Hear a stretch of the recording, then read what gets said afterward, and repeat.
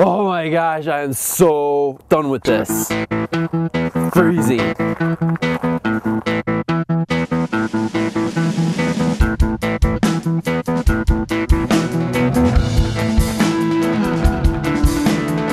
Ice fishing takes patience, takes preparation.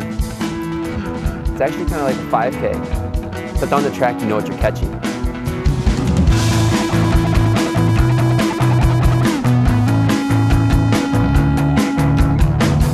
As you can see, there's a little peninsula out there on the lake, and Picnic Point. We actually follow, even on the back side of the lake over there, you can get about 11 miles worth of running in on soft surface. Down at the Union right now, one of the best places to be in the spring and summertime for hanging out with friends and everything. They actually serve beer at our Union. They have live bands that play, they have open mic nights, and as you can see, it's right on the lake as well.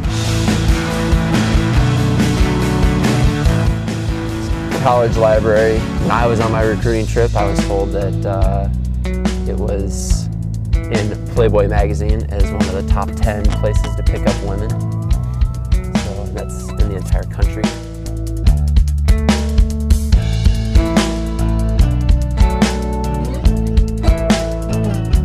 We're at State Street. As you can see, it runs right up to the Capitol. Totally not supposed to be driving on the street right now, but there's a lot of outdoor shopping, a lot of restaurants, lots of bars. And this is being in college, going through injuries.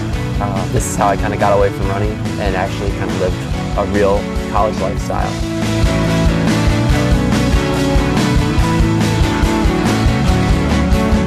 So Michelle's maiden name, Michelle Carson.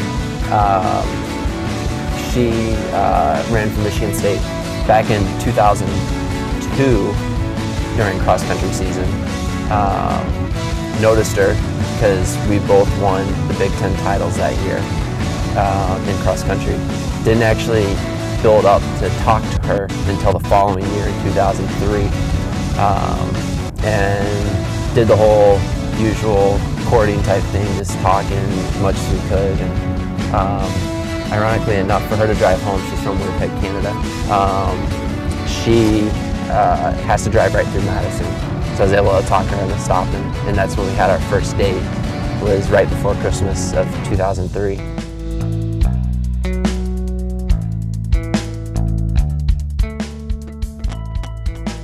This is what saves us in the wintertime. We come in here and use this for repeat sessions. You can actually see the yellow cones that are set up here right now. It's actually measured out to 250 meters, and we have everything up to 2,000 meters marked.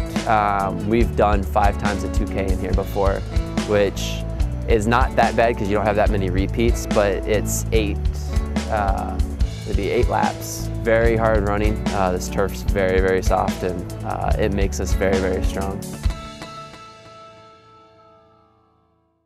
All right. So believe it or not, the house up here in Wisconsin doesn't have a garage. I got something pretty close to my heart that's in storage right now to keep it out of these harsh, bitter, cold winters, and pull it out special just for you guys. As you'll see, it's a pretty hot whip. Every time we roll, every time we ride, every time we down the ride, every time we roll, every time we pump the speakers high, every time we roll, every time we ride, you know we riding by, every time we roll, every time we ride or die, you got the beer all nice now, every time we roll, every time we ride. This is how it's done right here. 0 to 30 in about 2 seconds. Top speed about 45 miles an hour. Going downhill. You hear that? The beast wants out. The females think I'm a superstar. I got big plans, never stop. Stay on the grind till the album drop.